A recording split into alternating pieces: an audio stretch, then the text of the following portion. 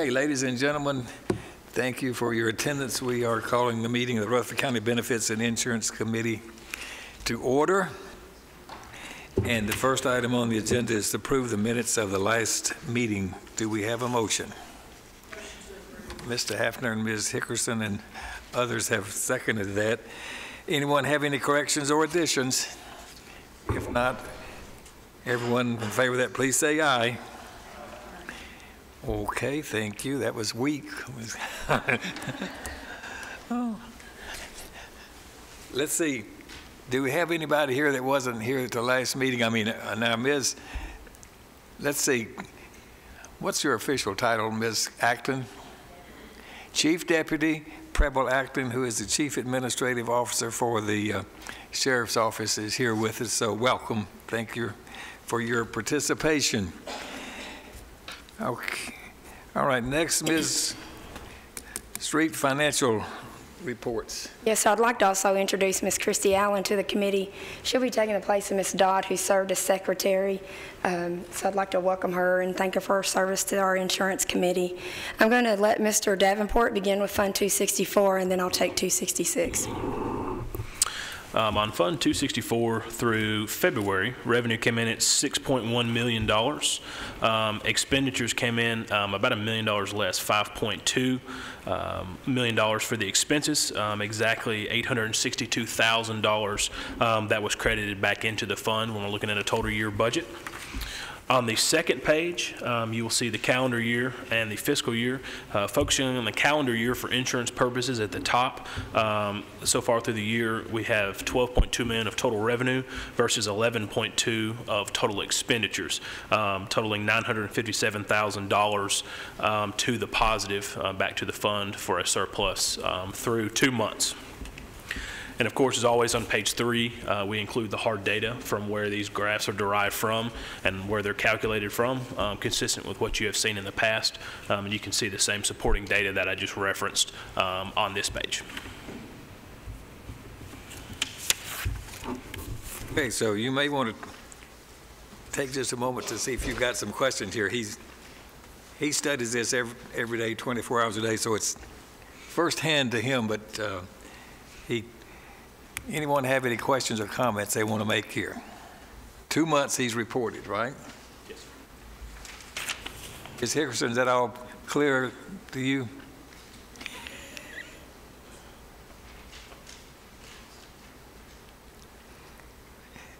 I think what I heard, we started off with a good positive direction for the first 2 months of this calendar year. Yes, so we're nearly at $1 million running to the advantage of the plan, so we're doing very well. Okay. All right, so if there's no other questions, continue on there. We can go forward with Fund 266. Within Fund 266, ending in the month of February, we're at $519,109 compared to prior year of $397,127.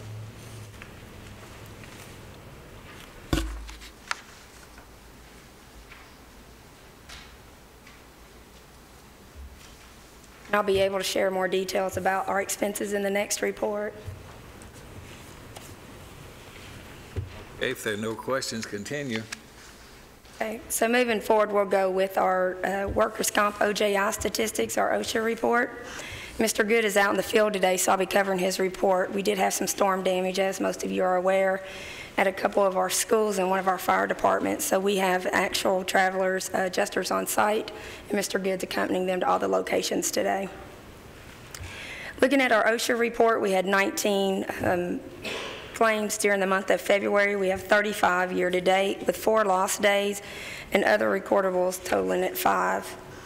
Going to page 2 of the report, you'll see that we're up by $3,000 from 2016 to 2017. Up in numbers from 2016 to 2017 by a total of 3. Our on-the-job injury incurred is down $40,000 from 2016 when we were at $87,000 to current year of $47,000. And the remaining pages provide you with a breakdown by department and by different division within the Board of Education, which had 11 claims for the past month. and Rutherford County, which had 8 claims for the last month.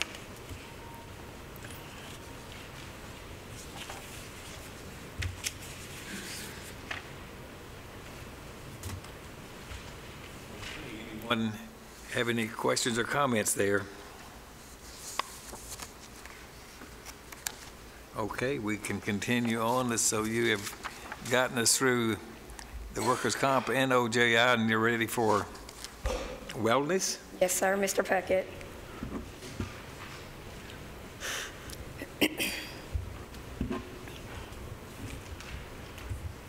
Good afternoon. Quick update on the wellness. MedPoint and Cigna, we wrapped up our Eat This Not That presentation on March the 16th. We had 15 people in attendance.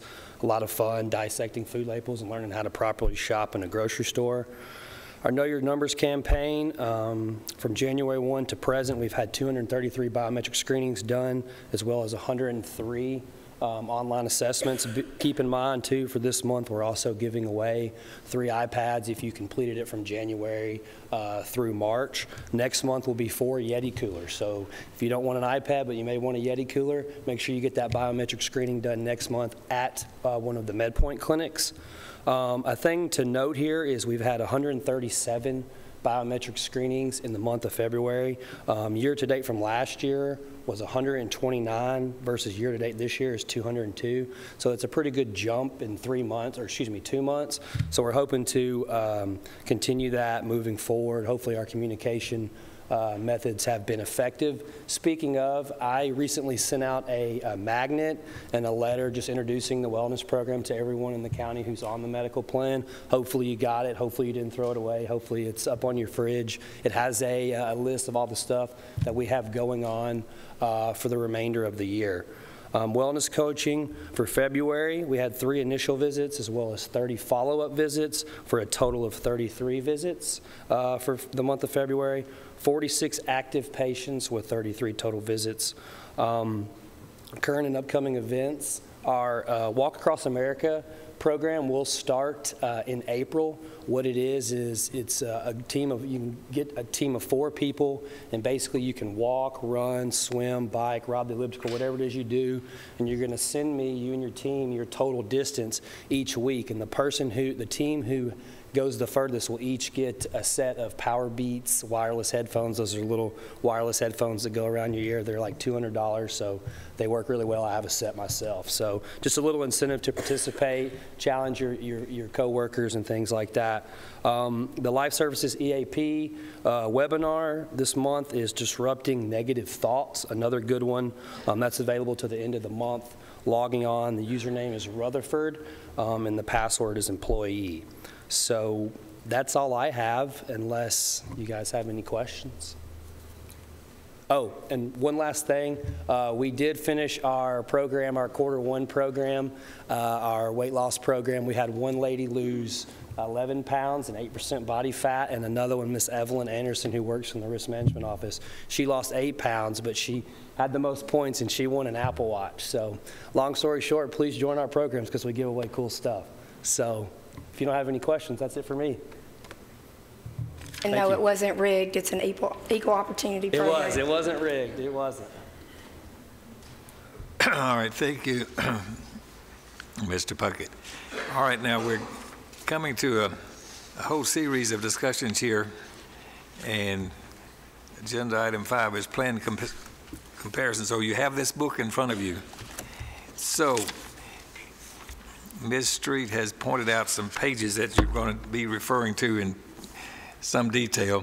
Pages 3 through 8 are going to be discussing and presenting information plan comparison. Page 9 is the plan recommendation. Page 10 is trend analysis, and 12 through 17 is where you have the 2018 medical rates for active and retiree people. So we'll start and with this discussion, and I'm sure it'll bring on any number of questions and ideas about this. So Ms. Street, start us with this discussion, please. You're familiar with Ms. Derrick from Willis Towers Watson. I asked them to do a comparison of our plan to the state of Tennessee plans. Inevitably, it comes up from the school board every year, and we do look at that information on an annual basis. Today, I wanted to bring it to the committee so that you all would better understand how our plan looks compared to the state plan. So she'll provide you with that comparison information. So if you'd like to take over, Ms. Derrick. Thank you, Ms. Street. So on page 3, you'll see kind of an overview versus Rutherford County versus the state. For the Rutherford County plans, there are 3 current plans in place, and all 3 of the plans that are offered to the employees use the OAP, the full access network through Cigna. For the state of Tennessee, they use both Cigna and Blue Cross Blue Shield of Tennessee, and they offer 4 plans for their local government and local education, 3 plans for their state and higher education employees. Of those 4 plans, they mirror similar to what you currently have in place here in Rutherford County, and we'll kind of get into that in the next pages. But they offer a $500 deductible plan, a $1,000 deductible, and then they also have a high deductible CDHP plan, similar to what you have with the HRA today. The one thing that I want to point out on their plans is that all of their options are based on a limited network. So under Blue Cross Blue Shield, they offer it under their S network. The P network is the much broader network in Tennessee. The S network is a much smaller, and it is minus the HCA hospitals. The Cigna network is the local plus network and not the OAP. They do give the employees an option of purchasing up to the OAP, but they charge their employees an additional $40 for employee only and employee plus child, and an additional $80 for employee plus spouse and employee family per month if you want the full access OAP network. Their CDHP plan, their high deductible plan that they offer, has an HSA tied to it versus where the state or where Rutherford County does an HRA. So that's one difference. And then they also have their Partnership Promise program, which is the wellness where you have to go out and do the HRA, the biometric screening, and also commit to doing a disease management or a case management program if you're called on by one of the 2 vendors, and then they would do a reduction in your premium of either $50 or $100 per month if you participate. Any questions on that? Mr. Sandvig. Can you elaborate a bit more on the difference in the networks? Yeah, so the Local Plus network, and I may have Mr. Davenport help me with this one a little bit about the different hospitals and things that aren't included in that. For Blue Cross Blue Shield, it does not include the HCA hospitals. So you lose a huge portion of hospitals here in the Middle Tennessee area that you would have under the full program. And then for Cigna, which hospitals or doctors are not included? So for the Cigna piece, and speaking when I worked at Cigna living in Rutherford County, under their, Cigna calls their network that is equivalent to the states. They call it Local Plus. That would be the equivalent of the smaller network. But Middle Tennessee Medical Hospital on Memorial is not under that network. So that would present a huge issue. Being the #1 hospital in the county is not included. So that's why we're still on the full access plan with that, for that to be included. And I think the one thing to point out too is the rate differential between the state total premium rate and what the county total premium rate is. They are very close together. However, our employees have a full access and the best network around that, whereas it's a more restrictive network at a same premium level under the state plan. And that is a key difference between our plan and the state plan, is the access point. Any other questions? Okay. So we'll focus on pages 4 and 5 just to kind of give you a quick overview of the differences in the plans. Again, as I noted, that the local education and government plans offered by the state have 4 options. The actual state and higher education have 3. They're the same 3 with the exclusion of the $2,000 CDHP, so very similar. So what you'll see the differences in these plans will be mirrored on the next page as well.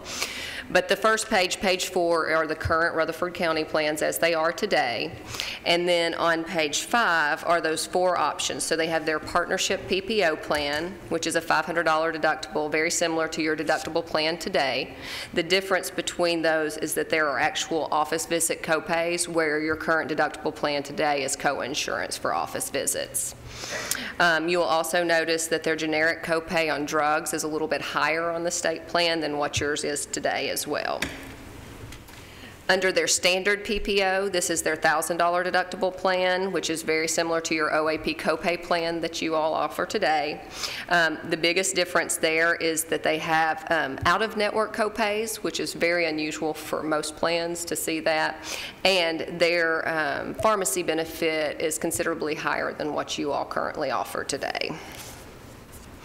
The limited PPO is a high deductible option, so it has a $1,600 deductible tied to it for the employees, but it does not have any sort of a reimbursement account or HSA or HRA tied to it. It does have office visit copays, and again, it has a bit higher of that RX. And then the local health savings CDHP, which would be the closest to what your HRA plan is today, is a $2,000 deductible, the co-insurance plan, as you can see, and it has a much lower actual co-insurance than what the HRA plan does today.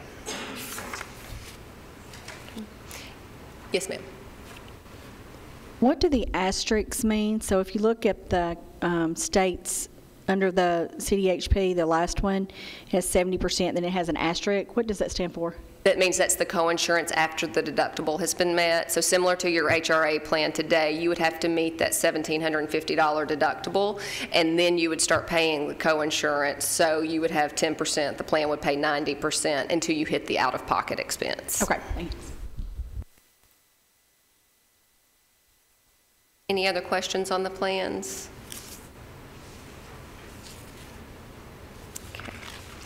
If you'll flip over to page 7, the other thing that we were asked to look at was what the cost of individual coverage might look like for someone if they were to come off the Rutherford County plan and try to secure individual insurance in the marketplace for themselves and their family.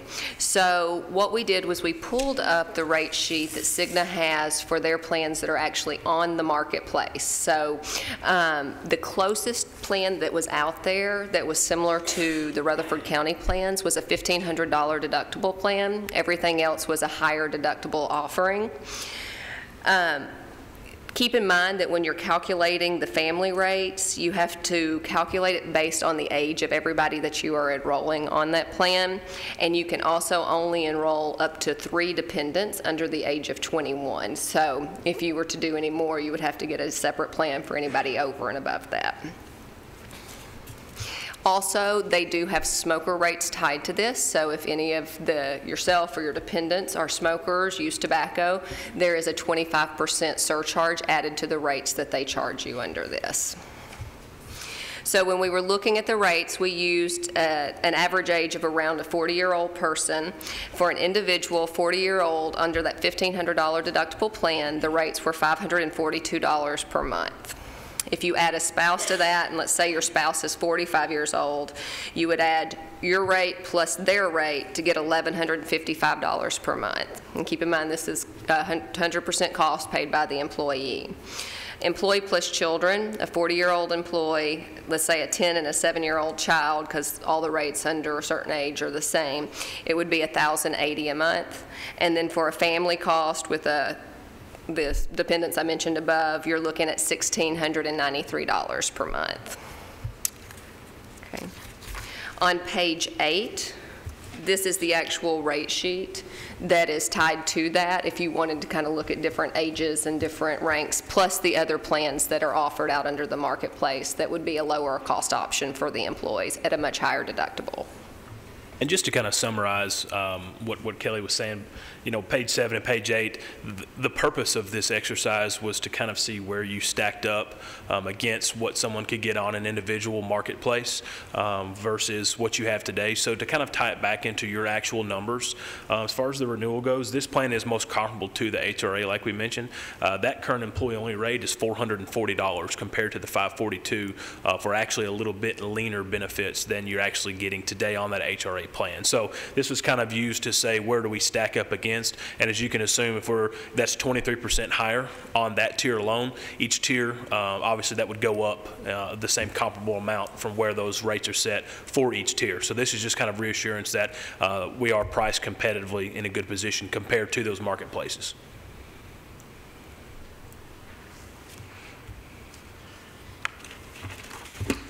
Are there any other questions regarding the comparison or the individual marketplace options? So to summarize, because that was a lot of information for them to receive and absorb in a short time, what is the moral of the story here? What should they walk away understanding after seeing the information that you've provided? That the plans offered by Rutherford County are very comparable to what, comparable or actually a little bit better than what are offered out there by the state plans, along with the cost of the plans being here are actually very competitive with what's out in the marketplace as well.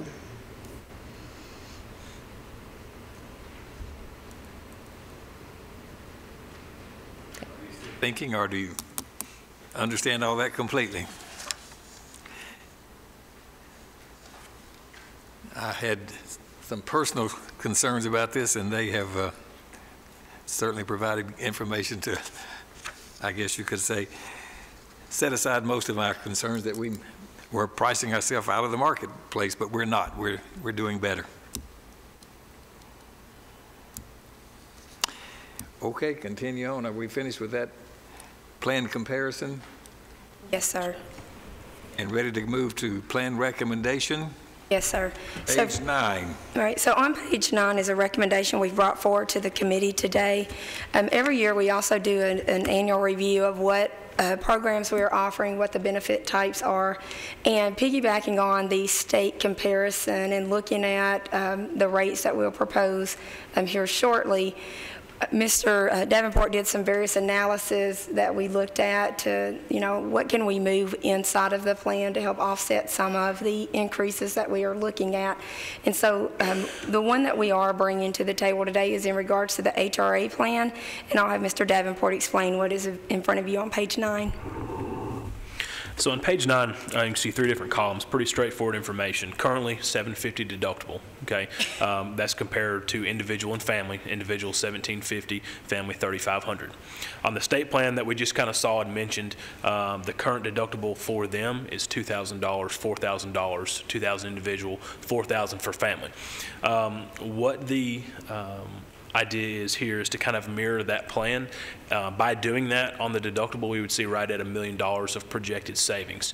Where that calculation comes from is a 4% actuarial plan design value that we calculate, and then that 4% is equated back to the total claim spend for the HRA plan. So this is a true saying, if we were to save 4.71% on this plan, it would equate to $1,084,000. So that does one of 2 things. One, it allows us to not give the HRA plan as high of a percent increase year over year. 2, we could potentially realize these savings throughout the 2018 plan year. And then 3, it also mirrors us with the state on that high deductible plan when we're looking for Board of Education and the county general piece kind of matching up a little bit more to the state, as the other 2 plans were right in line with what we saw. The other thing, too, is that it makes us remain competitive. And the best part about looking inside of the plan for what you can modify is that majority of our people don't spend through that ceiling. So if we take a premium increase, they're going to realize that effect every month when their premium deductions are pulled. But they'll only see the impact of the $250 change on an individual basis, $500 on a family unit basis, if they go through the deductible amount. And so given the spend of our employees on an average basis and the fact that a lot of them roll over even the county contribution every year, it's best for them if we take a change inside of the plan versus pushing an additional 4% on them from a premium perspective.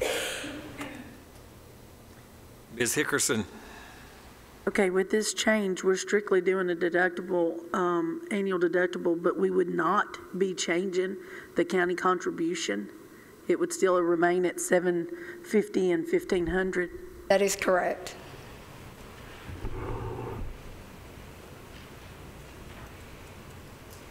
Other questions? So is this the only change we're actually looking at as far as Yes, sir. within the plan itself? Within any of our 3 plans. This is the only plan recommendation that we're making for 2018. Can this decision be made independent of these 2018 medical rates? I mean, Yes, sir. We need to make the decision regarding the plan. The premiums that are in front of you, we have considered that this would be a favorable option for the employees and would most likely be received by the insurance committee. And so if we do not, then we can adjust the rates based on the additional 4%. All right, more discovery and discussion. The recommendation from the Risk Management Department is to increase that deductible amount for the HRA plan. Mr. Hafner. Just a question, which plan is the cheapest to operate? If 100% of the employees went on each of the plans, which one would we come out ahead on? The HRA plan is our cheapest operating plan. And that is from the premium perspective, which is what you're asking. Our total claims per person, per member per year is lowest on that plan as well. 44% of all of our employees are on that plan. And I can tell you that 9 out of 10 times during open enrollment when I sit down with employees, they're in the wrong plan, and I inevitably will move them to the HRA plan because it's a better value plan for them. Shouldn't we steer them towards that plan instead of steer them away from it? Most people that are in the plan, we don't feel will come out of the plan because they understand what their spend is. $250 was not going to derail an individual to move off of a plan when you look at an additional premium increase if they understand what their plan is, what their plan spend is. What will derail them is if we take, right now we have a recommended increase of, we're at a 12% aggregate. We have it broken out by plans as well. So right now the HRA would be at a 5%. What would derail them is if we come back and say we're taking a 9% increase. The people that I've talked to that don't go to that HRA plan don't go because of the prescription benefit. That's the one problem they have with the plan. Is there any way to steer people that way by offering them a better prescription benefit plan on that HRA plan and try to push people in that direction to save money? Because it seems like we've gone up on the HRA plan at times to just prevent from having to go up on the other two plans, which are the ones that are really driving the cost. Yeah, so we didn't do that in 2017. We actually put the increase where the plan was seeing the actual utilization to justify it. It was in the deductible plan.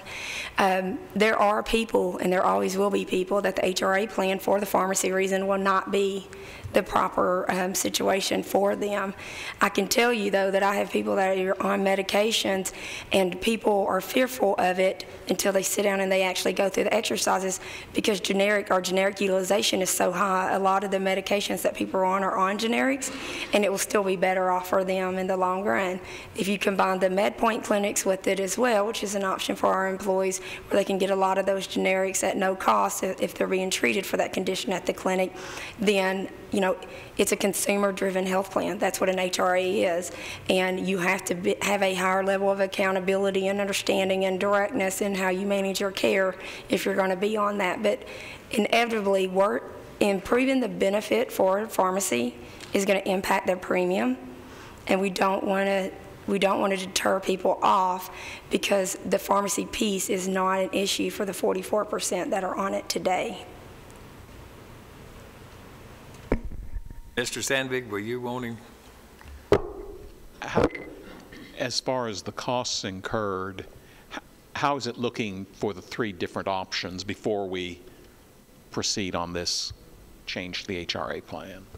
So between the 3 plans, assuming I'm understanding what you're asking, so the deductible plan is obviously driving the most of the cost, followed by the copay second, and the HRA plan is subsidizing the plan to the benefit right now. So which is very typical and what we would expect to see. The richest plan drives the most of the cost, the copay kind of drives the median, and then the HRA is running well over the past, what was about 8 years, I believe, we look back at it. If the HRA is subsidizing, should we look at shifting the cost, more of the cost to the plans that are incurring the cost? So last year we actually did that. I'll go ahead and direct you to page 14 of your book, and this will directly answer the question.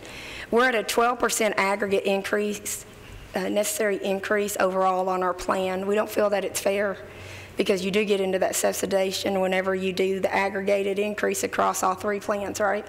Last year, we took the same approach, and we said, let's put the increase on the plan that's incurring the cost, and that's the recommendation we're going to make to you today as well. When he says that they're subsidizing, what that means is the plan is running well, and the premiums are helping to offset some of the other costs, right? Even with that, however, we need a 5% increase on the HRA plan when you look at an actual basis and projecting what future claims are going to do. You have to remember, inside of our premium projections is medical trend and pharmacy trend. Our medical trend annually will run 8 to 10%. Pharmacy will run somewhere between 12 to 15%. So even when a plan is running well, you can still expect an increase because you have to look at that medical trend for the upcoming year. So what we will be recommending later is the copay needs a 9%, where the deductible needs a 20%, and the HRA plan needs a 5%. One of the other variables on the copay and deductible plan is the blended rates. Our pre-65s are killing us. Their utilization is extremely high. Their cost incurred on a claims basis is astronomical. If they were standalone and we wanted to price them standalone, they would need well in excess of 100% increase. So our active employees are paying higher premiums for our small pre-65 population. You're comfortable that with this proposal and what we did last year, we are, and yeah, if you put the 2 years together for the deductible, it's a hefty 40%, increase. yeah, it was because it was high last year. Yep. Okay, thank you. Yeah. Okay, other discussion?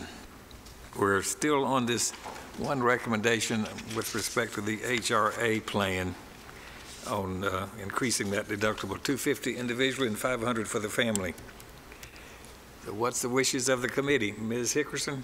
There's no more discussion. I'll go ahead and make the motion to, let's go ahead and make this change on the annual deductible for the HRA to $2,000 and $4,000, based on the ultimate savings of not having to hit them for an extra 4% on their premium increase for them across the board on the HRA plan. And I see it very feasible.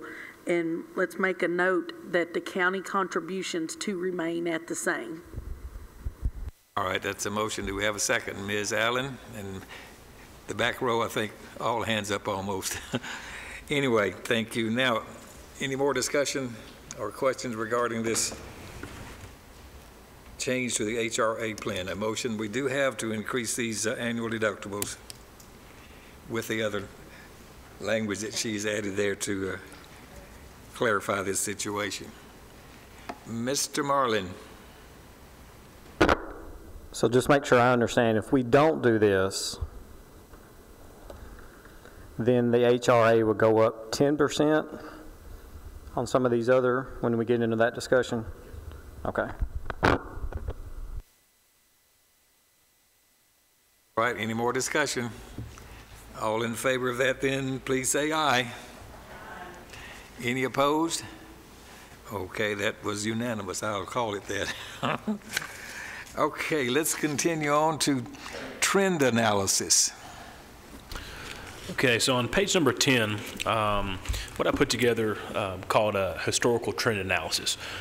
So what this does is looking back over the past 7 years on a per employee per month basis of the county spend. So 3 different things I kind of want to lay out, and then we'll kind of discuss what this tells us and what we did this report for. The green line that you can see at the top is based on national trend. So this is where, after each year is over and completed, carriers will come through and say, this is the actual trend that we were able to hold healthcare cost at this year, be it 8%, 9%, 10%, whatever that trend is. So that number year over year reflects the actual trend that everybody in the marketplace of healthcare as a whole is experiencing onto their plan. The bottom line that is purple is actually where Rutherford County ran each of those years as well. let me explain this first, and then I'll kind of explain what that yellow line in the middle means. So what we derived from this report, what the point of doing this was to see how the cost stacks up against basically everyone else. How did you compare on a trend basis year over year as far as controlling your cost compared to the national trend? So you can see over the past 7 years, not one time was Rutherford County on an increase compared to the national trend. I preface that to say 7 years is as many I could put into this graph without all the numbers being so small that no one would be able to read them. I also looked back to about 2008, and from 2008, 2009, 2010, you also did not breach those either. So when we're looking back over the past 8, 9, 10 years, Rutherford County has not breached that national trend level once. A couple of things that are going to factor into that. If you point to 2010, and you can't see the purple line on 2010 because the yellow and the purple are the same amount. I'll explain that, like I said, shortly, so just bear with me. 2010, using that as a starting reference on this historical graph, what we look to do is kind of see what changes were made, what happened in those years. So each year when Ms. Street would recommend a plan change, like we just did for the HRA plan, the following year, 2011, or in 2011, the following year of 2012, you can see the benefit to the plan for the county on that you actually even ran better or the same as the year before. So think of it as a sense of if you are supposed to increase 9% every year, but you stay the same, then you just buck trend and won by 9% for that year. So that's kind of what on our side we do this report and look for on here. The yellow line, what this is it represents in 2010 had no plan changes, no different ways that we actually control the trend been done. If everything had remained the same, that would be the trajectory of the claims for the county. So you can see if we kept the same percent spread in 2010 and did not make any plan changes and just kind of let it ride, let everything stay the same, you can see each year how much higher the cost would have been realized for the county on this graph. So one of two things that it told me. One, county is in a good spot. Even if you look over the last 3 years, how we are seeing somewhat of an increase, you're still well below what we're seeing everybody else increase at, being that healthcare is the fastest growing market in the United States of America. Two, the plan changes that you have made for each year have seen a positive result. I mean, each year we are controlling that cost, and there's not a year that you have grown past that trend amount. Now, I know I've said a lot, explained a lot. I hope I've explained it simply enough without to confuse you. But as you're kind of looking through those numbers, any questions, concerns, anything I didn't explain well enough that you're not sure about?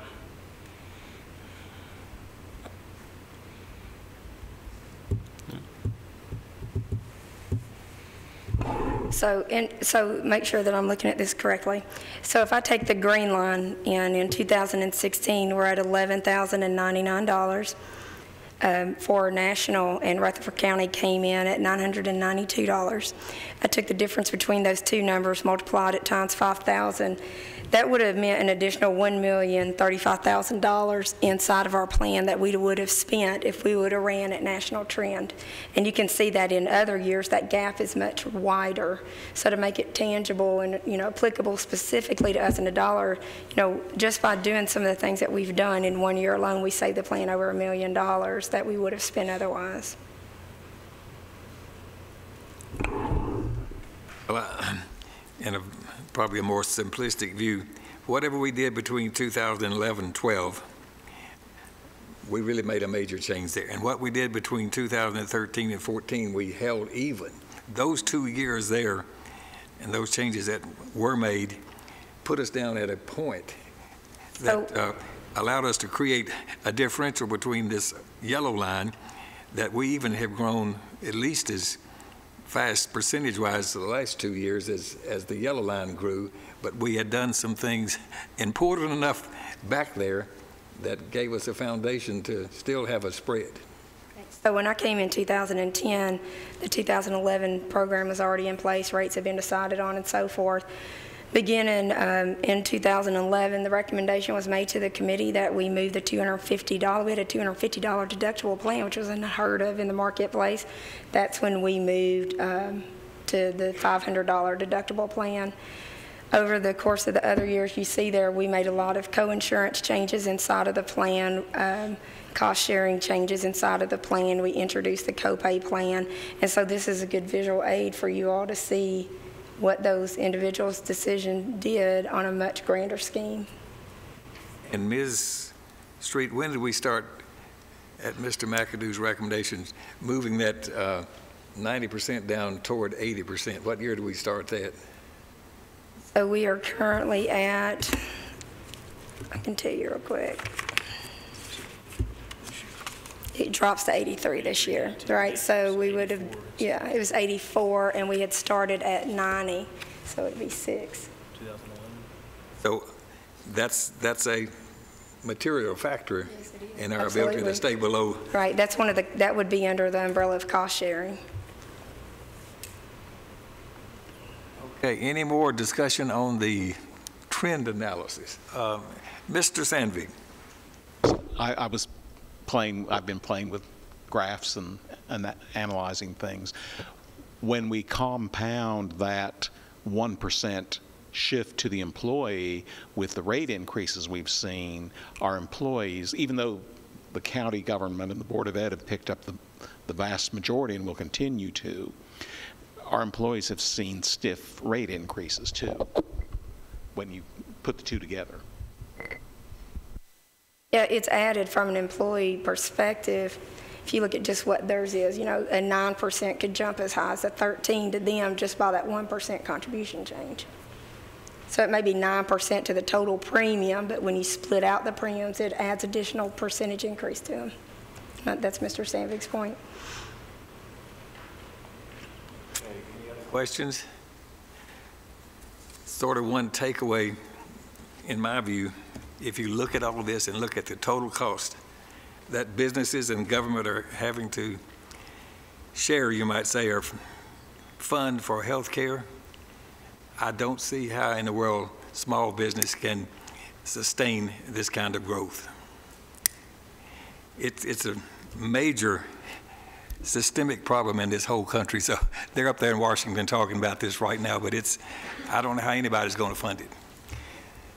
Okay, I don't want to, that's a bit of a pessimist, but it's reality. Okay, let's go on then to medical rates, 2018.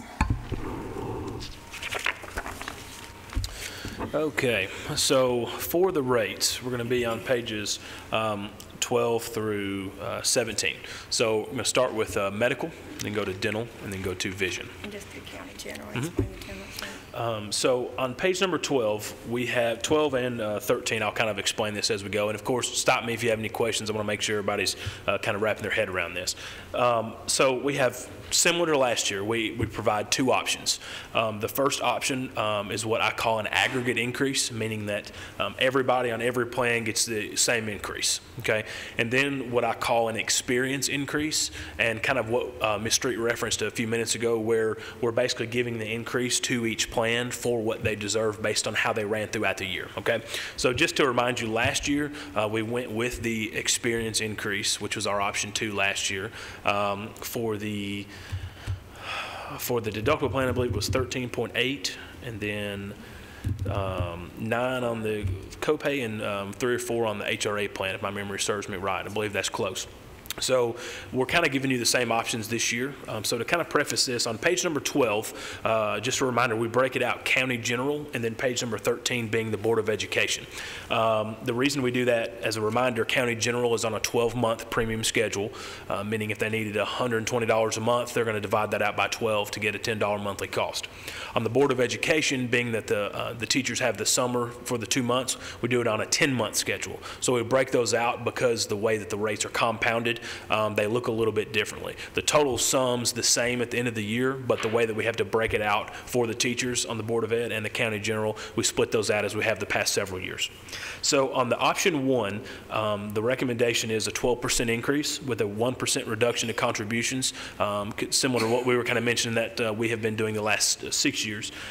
We would be going from 84% down to 83% this year, and that is only for the copay and deductible plans. That excludes the HRA plan.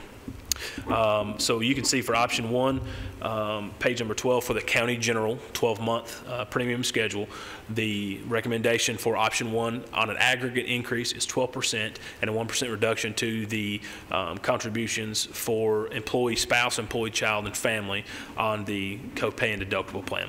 Also on page 13 is the same information, just the 10-month rates, mind you, with the Board of Education. So a 12% increase. And if you will kind of look through here as you're looking through the numbers, you'll see the total monthly cost, but you can see the monthly increases kind of in the middle for the employer and also for the employee. Are there any questions so far?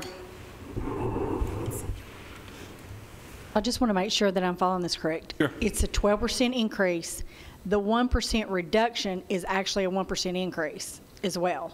To the, so for the employee, yes, without getting deep into the mathematics. Because it's reduction in the county's proportion, so it's a 1% increase to the employee. So it's a 13%, or is it 12% combined? That, to make it, that's a difficult answer. Well, it's not a difficult answer, it's just difficult to explain. So it's a percentage of a percentage. So if you have $100 and someone is paying $20 and you decrease that by a percent, that percent realized is actually 3 to 4% once you look at the actual breakdown of the algorithm. Where the county is paying 80% of that cost, so that percent is not hit as hard because it's more risk that's being subsidized within that 80%. So in an easier way, if you have a 12% gap here for the county, and then you drop that by 1% for the employees, the gap gets a little bit bigger. So by a actual percentage rate, I can calculate that out for you here if you give me just a quick. Okay, thank you so much. She's reading my mind over here today. So this is at 83% right here. Right? Yep. You need to calculate off of, I don't have the old rate, that's what I'm piecing missing. Yeah, that's all right, I got you. So if we just do the,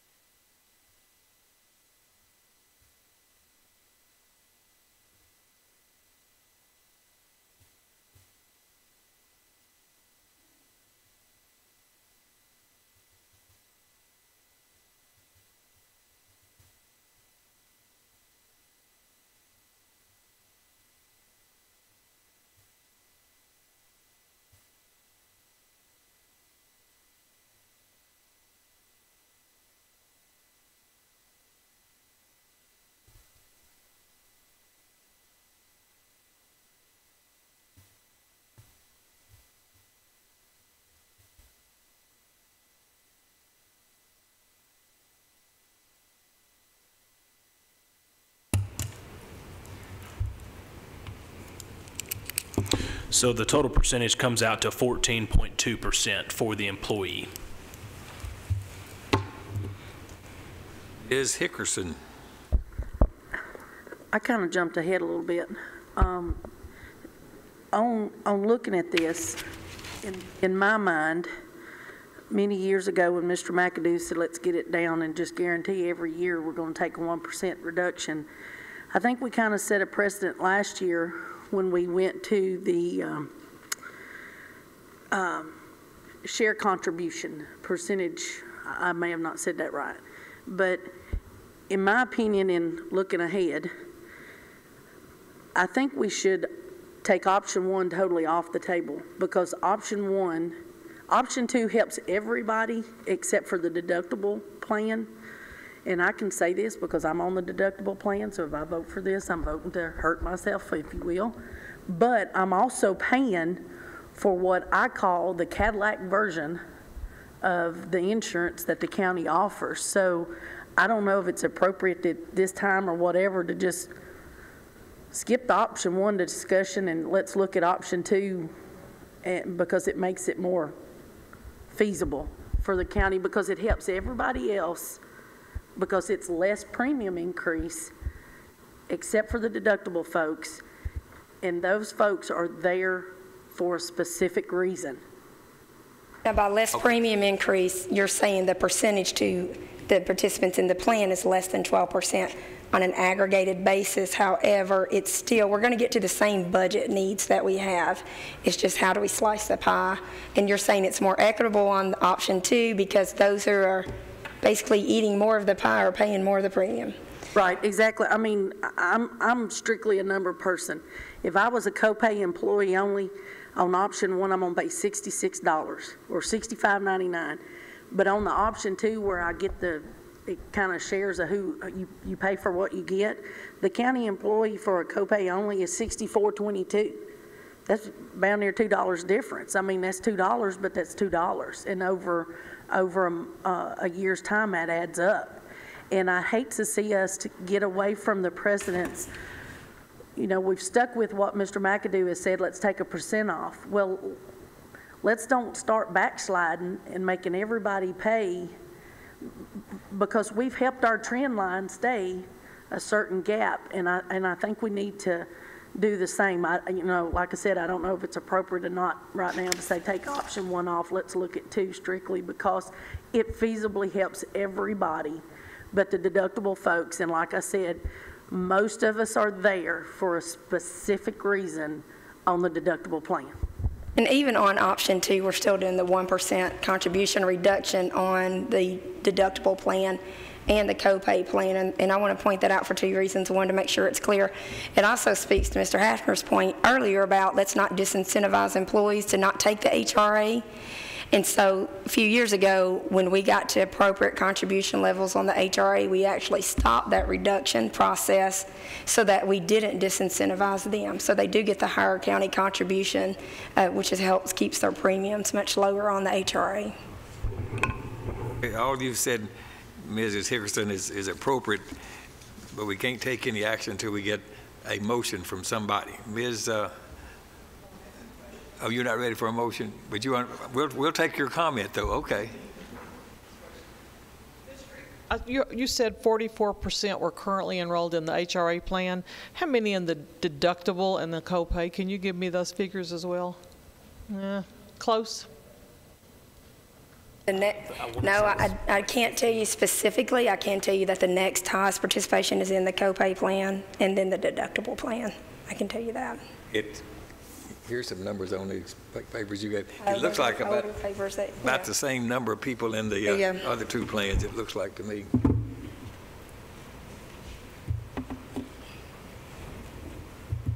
Mr. Sandvig? I'll make a motion to proceed to the discussion on option 2. So you moved that we accept option 2? To move the discussion on to option 2. Just move to the discussion? Yes. Okay, well, we don't need a motion to do that. We can just say, okay, unless someone has something to say about option 1, we'll go on to option 2. All right, so we'll move to option 2, Mr. Sandvig. Okay, while he's calculating that, I'll go ahead and start. So under option 2, beginning on page 14, you will see that we will achieve the budgetary needs of the insurance fund, which is a 12% aggregated increase across the board. However, we have looked at claims utilization within each of the 3 options. And in doing that, see that there is a necessary increase of 9% on the copay plan, 20% on the deductible plan, and 5% on the HRA plan. And the premium breakdown that you will see with the total, the employee and employer total monthly increases reflects both of those necessary increases, as well as a 1% decrease in contribution from the county towards premiums. So on the copay plan, an individual would see $5.30 as an example. Those in the family plan would see a $43.23 monthly increase. On the deductible plan, an individual would see $14.82 a month. On the employee plus family, they would see $94.55 a month. And then on the HRA plan, it's 100% paid for employee only, and an employee plus family would see $3.65. On the copay plan, The highest, so Mr. Davenport is showing that we have 30% participation on the copay plan and 25% on the deductible plan. On the copay plan, our enrollment, our highest enrollment category is employee only. So the impact to the majority of those inside the copay plan would be $5.30 a month. The next highest category is employee plus children, which would be the $27.58 a month. Moving on to the deductible plan, the highest participation category is employee only. So they would see $14.82 a month. And the second highest category participation is employee plus children at $60.32 a month. Employee only is our highest participation category in the HRA plan, and employee plus children is the second highest participation category.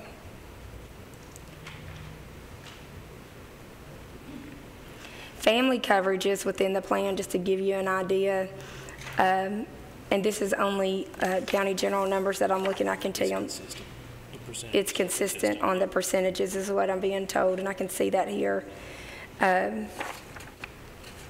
Within our family units, however, is what I was looking at, because that's where they see the biggest increases. We have 63 family units on the copay in the county. We have 246 on the copay within the Board of Education.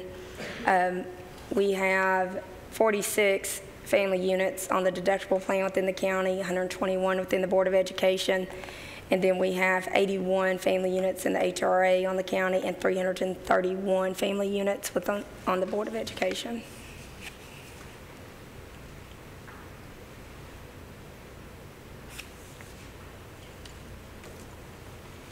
Okay, well, it answers those questions, and we're still in discovery on option 2.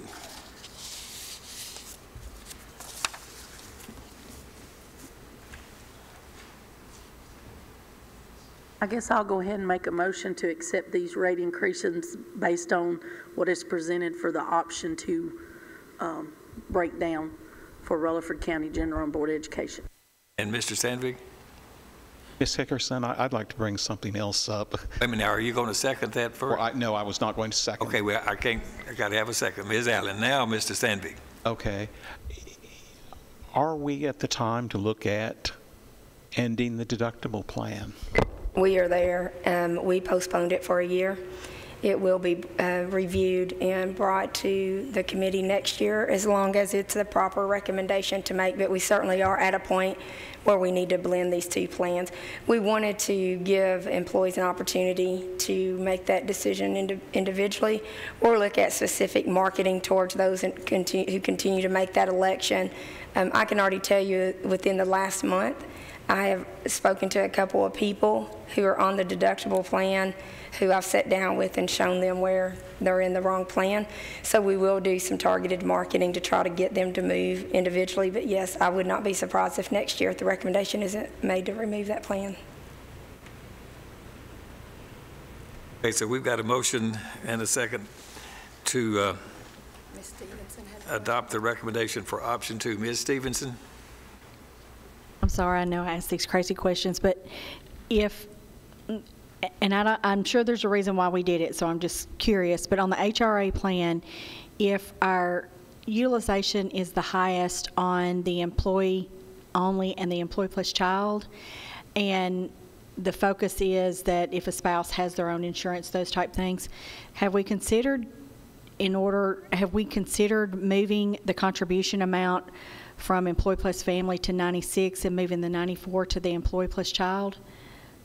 Would that impact, do you see what I'm talking about? I know that may be a crazy.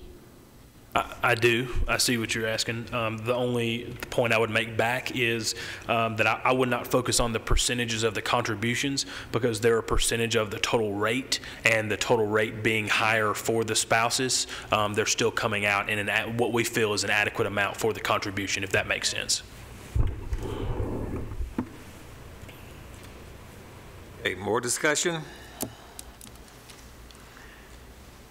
All of you then in favor of adopting option 2, please say aye. Any opposed? Okay, thank you very much. Now, let's talk about dental rates, page 19. Sir, we need to What? continue on. Oh, did I miss something? Retirees, excuse me. All right, so we're going to have the same discussion with respect to retirees on, Well, how would you like to proceed, Mayor? Because the pre-65s follow the active rates, so technically when we voted on option 2, that impacts both actives and pre-65 retirees. So I just want to make that clarification, but we do need to vote on the post-65s, or we can take another vote, whatever you Now- feel is best. those pages are labeled pre-65 retirees.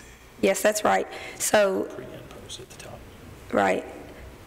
So if you look at 16, we've got, as part of that, we have the pre on the option 1. And then on the option 2, we do show the 9% copay, 20% deductible, but the 12% aggregate in both scenarios on the post-65. So the post-65 needs a separate vote. So the same principles apply here that we've had in this previous discussion. So for the pre-65s, the same principle applies because they are mirroring the premiums for the actives. So option 2 would bring them the 9% and the 20% deductible.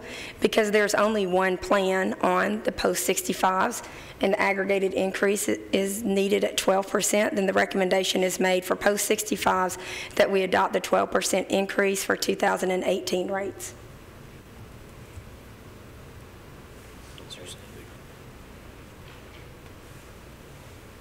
9% copay and 20% deductible on the pre-65s, and the post-65s is a 12%. Yes, sir. So Motion to approve from Commissioner Allen, second. All right, we let Mr. Sandvik do that, Ms. Hickerson. All right, other discussion? Mr. Bose. History on the, I don't remember, on the grandfathered and the non-grandfathered, who are they and what was that? Right, so the grandfathered and the non-grandfathered ties directly to what we call GASB, which is when we made changes to our other post-employment benefits, and we looked, gosh, I don't know when you all started this, 2007. It was a 3-year process. We wrapped it up at the end of 2010, and that is when we did an actuarial analysis of what our spend rate was inside of our retiree population, and we trended that forward to see what the impact would be continuing medical coverage for retirees into an infinite period of time. And upon review, recommendations were made in terms of the eligibility factors and as well as what benefits that they would get. So grandfathered are those who receive a higher county contribution to their retirement premium. They also get pharmacy benefits at retirement. The non-grandfathered have a lower county contribution and will have no pharmacy at some point in some instances. Okay, other questions? So we've got a motion before us to accept for the pre-65 retirees the 9% and on the copay and 20% on deductible, and also included for those post-65 participants a 12% increase. Any more discussion? All of you in favor of that, then please say aye. Aye. Any opposed? All right, thank you very much. Now we're ready for dental discussion on page 19. So on page 19, we have stayed consistent on the dental piece, just like we did medical, by providing 2 options. Option 1 is on page 19 and would be a 6% increase to all plans. On page 20 would be the experience rated. It would be no increase to the option 1, a 5% increase to the option 1 buy-up, and a 2% increase to option 2. And once again, just like medical, that is based on where the claim dollars were allocated between each plan, and that is also consistent with how we priced the dental plans out last year.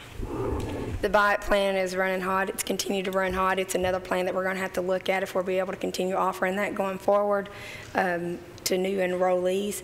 And so the recommendation of the risk management department is to take dental option 2 because it is experience rated.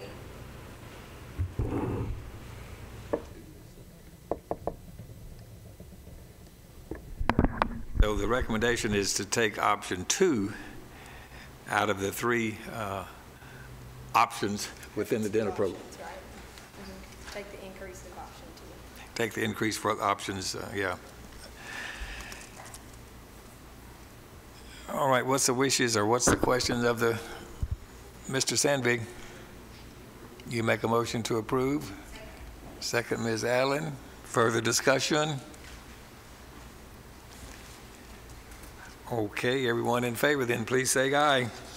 Aye. Any opposed? Thank you. Vision rates on page 22. Yes, sir. So on page 22, probably the easiest conversation we'll have all day. I'm not proposing any increase on the vision plan.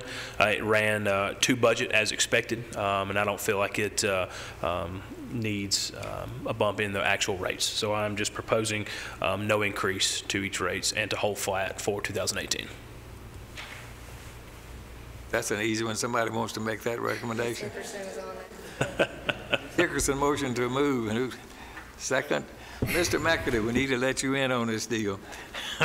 It's not surprising. Mr. McAdoo likes to not take those rate increases. He jumped on that, didn't he? All right, if there's no other discussion, all in favor of that, please say aye. Aye. Any opposed? Thank you very much. Well, thank you, Mrs. Street and Mr. Davenport, and let's see, and Mrs., who is our other lady here? I don't have her name down here. Ms. Derrick. They did a great job with this little booklet here and summarizing and presenting this information in a very readable and understandable way. So any other comments? Mr. McAdoo. Just OPEB number. got a couple of comments. First, I see Lisa here today, so I'm going to ask about Gatsby 45. I thought we were going to start including that on our report. So we can Gatsby 45. He's asking about the OPEB, and I'll take responsibility for that. You mentioned it last meeting. Time flies when you're having fun. I forgot to get with Ms. Nolan to get what the number is. We'll make sure to get it on next month's report. Okay. And my second suggestion is that we have a booklet like this when we set our budget for each commissioner so they can go over it and we can avoid insurance questions and not being able to answer them during the budget process. Okay. All right. They'll all, of course, they'll all see that budget, but we can put one of these booklets in each one box. We'll just do that before the budget meeting, and they'll at least have it then, and then they'll have it to. Will do. We have them already today. We can put them in the boxes. Today. Sounds good. Right. We also welcome feedback from the insurance committee. If you all see different ways of presenting the information, things that you like, let us know. I know that we've been requested before to get information out prior to the meetings. I can tell you that it is difficult to do that because it's complex, and we want to massage the information as long as we can, and especially during this time of year, we're in extremely tight time frames that we're working in. So anything other than that, we'd love to hear suggestions on. So if there's something, thank you. I do have one suggestion. For people who aren't in this meeting and don't have the benefit of asking you questions and hearing some of the supplemental comments, I think it would be helpful for you to even include just a summary sheet of what your recommendations are and why, and that'll let them go directly to those pages. Okay. Sounds good. Any other discussion or business that you wish to bring forward? If not, we are adjourned. Thank you.